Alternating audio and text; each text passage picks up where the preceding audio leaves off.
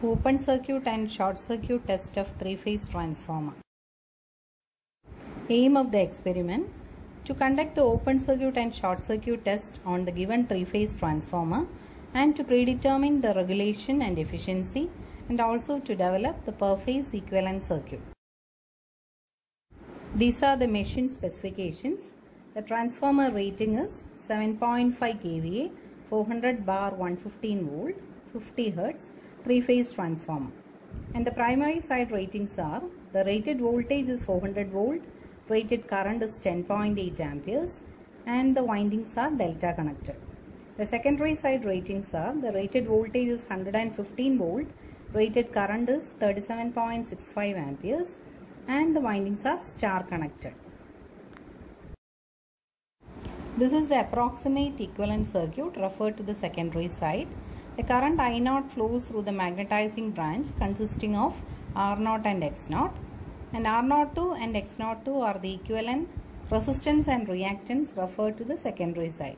R02 is equal to R1 dash plus R2 and X02 is equal to X1 dash plus X2. ZL is the load impedance. Here one thing should be noted: all the parameters are represented by their per phase values. First is the open circuit test. The connections are done on the LV side and the HV side is open circuited. Now we will see how to choose the meter ranges. The voltmeter is connected to the LV side and has to read the rated voltage, that is 115 volt. So the range of 0 to 125 volt or 0 to 150 volt can be chosen depending on the availability. Now the low load current I0 will be around 10 to 20% of the rated current on the LV side. The rated current on the LV side is 37.65 and 10 to 20% of that will come around 7.5 ampere. So the next higher range, that is 0 to 10 ampere, is chosen. Now the wattmeter will be a combination of these two, that is 125 volt 10 ampere, and since it is a no load condition and the power factor is low, we will choose a LPF wattmeter. Next is the procedure for doing the open circuit test. Connections are done as shown in the circuit diagram. Initially the auto transformer is kept in the minimum position. Switching on the supply, gradually vary the auto transformer and the voltmeter reading is made to be the rated value, that is 115 volt. The ammeter shows the no load current and the wattmeter readings will give you the core loss of the transformer. Note down the readings of the voltmeter, ammeter and wattmeter. Next is a short circuit test. Here the connections are done on the HV side and the LV side is short circuited. The range of the ammeter is chosen so as to read the rated current, that is 10.8 ampere. So it is chosen as 0 to 20 ampere. Now the voltmeter range is chosen as 0 to 75 volt, which is comparatively low because under short circuit condition a small voltage is sufficient to circulate the rated current. The wattmeters are HPF wattmeters and the ranges are 125 volt 20 ampere. Procedure for doing the short circuit test is: connections are done as shown in the circuit diagram. The auto transformer is kept in the minimum position. Switch on the supply and gradually vary the auto transformer. Make the ammeter reading equal to 10.8 amperes, which is the rated value on the HV side. Now the corresponding wattmeter readings will give the full load copper loss of the transformer. Note down the meter readings. Now we shall look into the actual test setup for open circuit test. The wattmeter used in this experiment is of LPF type. It is written in the dial of the wattmeter as cos phi is equal to 0.2. That is the indication that it is LPF meter, and both the meters used here should be of LPF type. Similarly, we also have to take care about the multiplication factor. Depending on the connections that we have done, we have to find out the multiplication factor, and for this case the multiplication factor can be found out as 1. In this test we have to take open circuit voltage, the open circuit current and the wattmeter readings corresponding to the secondary side. The secondary voltage is 115 volts, so we have to apply 115 volt and find the other readings. We will take the connection from the three-phase supply. These are the meters, voltmeter, ammeter, and the wattmeters. This is the three-phase auto transformer used to adjust the voltage. And the test transformer, we are actually connecting to the 115 volt side of it. The power supply is turned on and adjusting the voltage.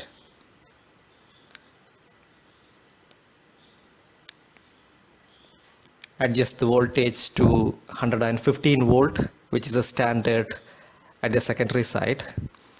Take the ammeter reading and wattmeter readings. Now here there is a problem. The pointer of the second wattmeter is moving towards negative side, and in this condition we cannot take reading. We require a positive deflection of the meter, and for that we have to change the connection. This was the first connection that we have done.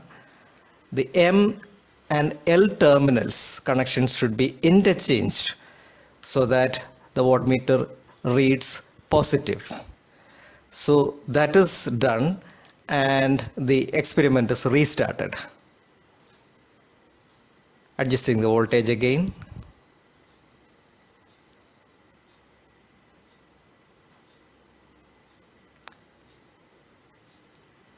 And set the voltage to 115.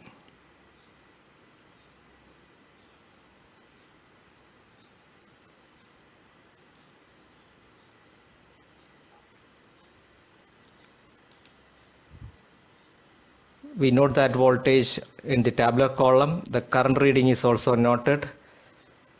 The first wattmeter reading and the second wattmeter reading. Please note that we have to mark the second wattmeter reading as minus 42 since we have interchanged the connection of that wattmeter.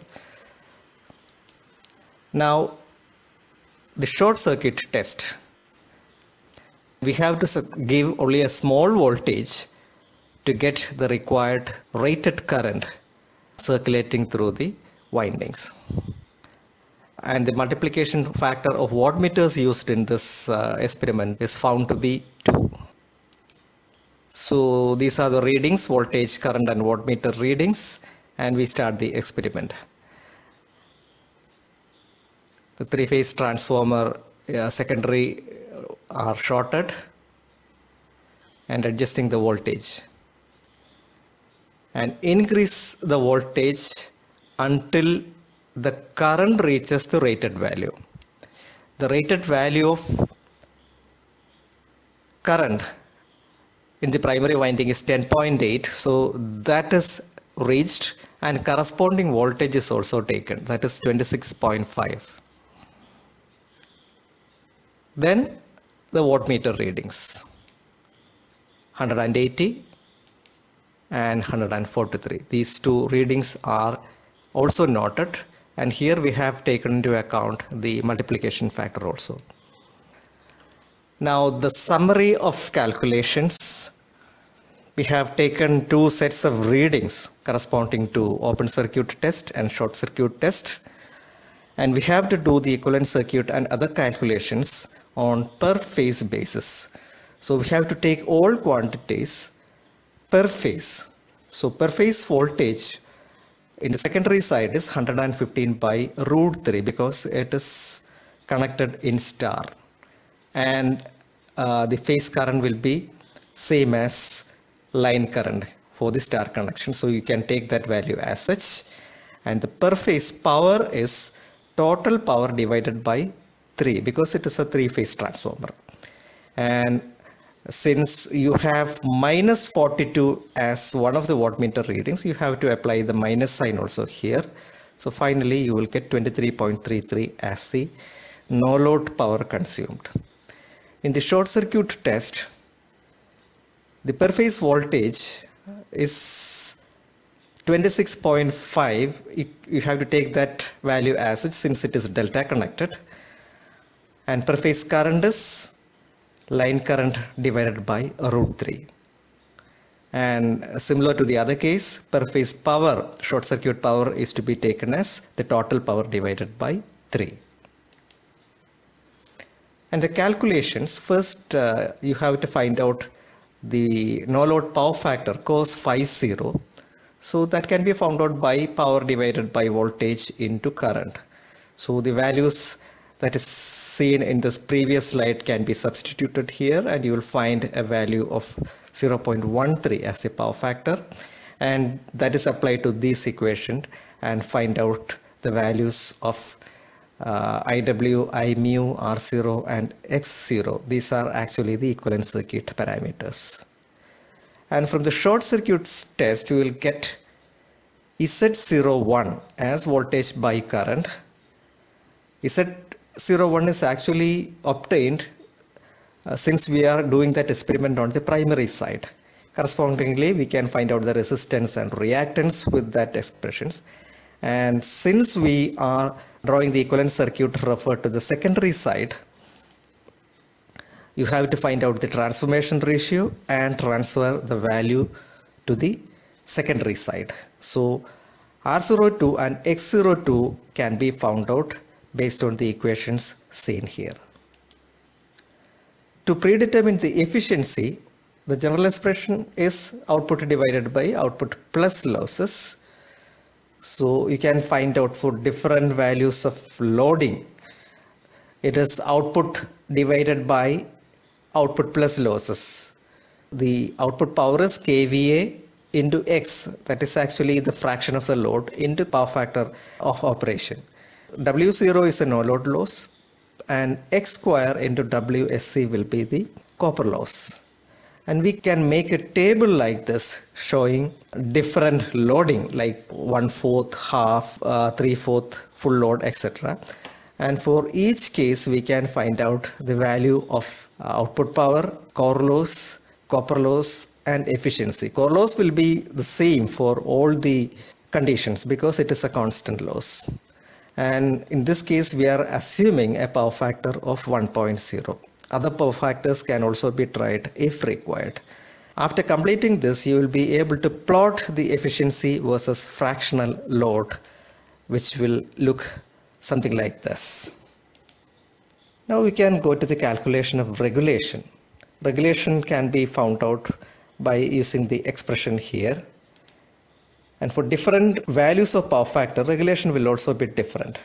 So we can make a table like this for different leading power factor, lagging power factor and unity power factor condition, and make a table of values for the regulation using that expression and plot the regulation versus power factor curve. Finally, when it is completed, it would look something similar to this.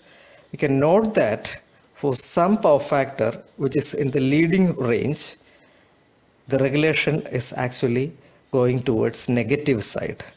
This is an important point to be noted.